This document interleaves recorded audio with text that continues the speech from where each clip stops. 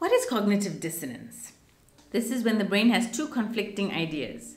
One suggests something and then the contrary idea suggests something else. Example, a wife may say that her husband gives her roses but also beats her up. This will cause anxiety because the brain does not like conflicting ideas. They like harmony so that the person does not suffer from anxious thoughts. If your ideas are always conflicting and there's two opposing beliefs constantly at war within you, you cannot have ease, you cannot have peace, and you cannot be stress-free. You will always be anxious because things are not adding up inside of you and they're not aligning. So this misalignment comes from two opposing thoughts that do not cohere together. Okay, two incoherent things, as I've mentioned. Now, we do not like disharmony or things that don't add up because it's like a little pebble in our shoe that causes us immense irritation and anxiety. So we always have to solve these things in our heads or find some way to resolve them. One of the ways that people resolve them is she will firstly be in denial. She will say, well, maybe he doesn't hit me, it's all my imagination. So she's gaslighting herself. The second thing is justification. Oh, well, he hits me, but he also gives me roses and takes out the trash and buys me perfume. But when he hits me, I actually deserve it. Okay, so she justifies it to herself. That's how she accepts the cognitive dissonance within her. The third way is she will diminish it. Yes, he hits me, but he also buys me roses, takes out the trash, gives me perfume, gives me spending, and lets me visit my mom. Okay, so she will now counterattack it with numbers to diminish the main thing which is causing her cognitive dissonance, which is he beats her. The other way is inconsistency. Oh, he doesn't always hit me, but he doesn't always buy you flowers either. So you see how our mind seeks to play tricks on us to get us to accept something that is bitterful, something that is unpalatable, something that is undesirable and a bit disgusting and horrible to the psyche, to our principles, to our judgment, to our standards, to our boundaries. We seek to compensate with adding in other things to buffer it, to cushion the blow. No pun intended. But we seek to cushion it so that it makes it more comfortable, more palatable, more acceptable. And that is how a lot of us lie to ourselves and we accept things into our lives that we would never normally accept. I mean, we're quick to point out in other people's lives, oh, she actually puts up with that. I would never do it.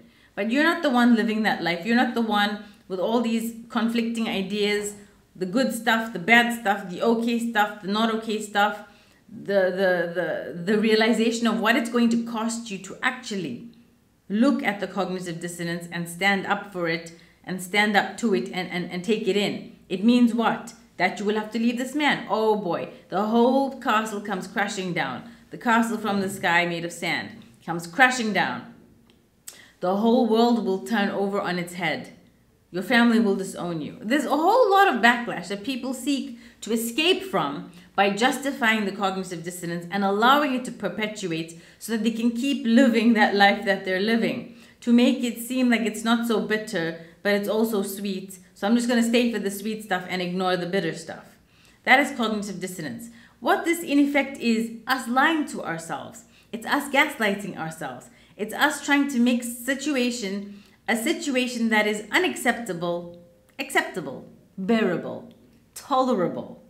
And this is very dangerous because you end up on a roller coaster ride that keeps on adding more bumps, adding more hills and valleys, adding more explosions along the way. And the more you keep trading in yourself for accepting this relationship going downhill, the more you're selling yourself out and selling out on your soul and accepting less than you should have ever accepted and put up with in the beginning anyway.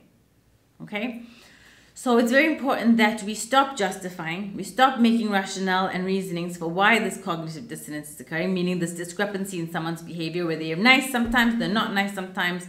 You need to have better boundaries and better, higher standards so that you won't put up with it and you won't allow it. You'll be like, hey, listen, confront them. This is a way of solving it. You buy me flowers and you do all these nice things, but I can't accept this if you hit me as well, because hitting me undoes all of that good stuff. So you need to choose. What's it going to be? Because I'm not going to stick around for flowers and black eyes. I'm not going to stick around for bruises and chocolates. You know, you've got to choose which one you're going to be and be consistent with it. Sure, we all have bad days. Sure, we all have, you know, downtime and we act out of character now and again. But unless it's a character flaw that you keep on repeating, that makes it something that I cannot avoid looking at, I cannot live with you if that is the case. If it's something that occurs, you know, if it's something that occurs now and again, out of character, sure, it was a bad day or a bad circumstance, and you can pinpoint the circumstance that makes that an occurrence, okay, fine. You can understand it, you can overlook it, you can get an apology, and you can move on. But if it's always going on, ongoing, it doesn't cease. At the worst of times it happens, at the best of times it happens. There's no rhyme or reason. They're just always in a bad mood. There was no reason for a bad mood. You need to stop making excuses and stop lying to yourself and allowing the cognitive dissonance to override your faculties of intelligence, thinking, your female intuition, your strong gut feeling, and all of the alarm bells ringing off in you that are telling you that this situation, this friendship, this meal, this habit like smoking is bad for you. Yes, it may get the edge off, but it's going to cause you cancer. Yes, this friendship is wonderful, but she gossips about you behind your back and spreads rumors and envies you. So you need to really pick your battles wisely. Pick your partners wisely, because it's a zero-sum game. If they're going to be horrible all the time, or at least most of the time, and buffer it by a few injections to keep you addicted of you know, the dopamine hits in the form of their love, their hugs, their affection, intermittently reinforced, that is becoming a trauma bond. They're going to trauma bond you to them, so you stay for the good times and you turn a blind eye to the bad times. But you won't just be turning a blind eye, you'll be turning a blue eye. So please, this is a very important thing not to have this cognitive dissonance. Don't let these two conflicting ideas sabotage you, because you will never be at peace when deep down you know the truth. The truth that this person is an absolute asshole and you need to let go of them.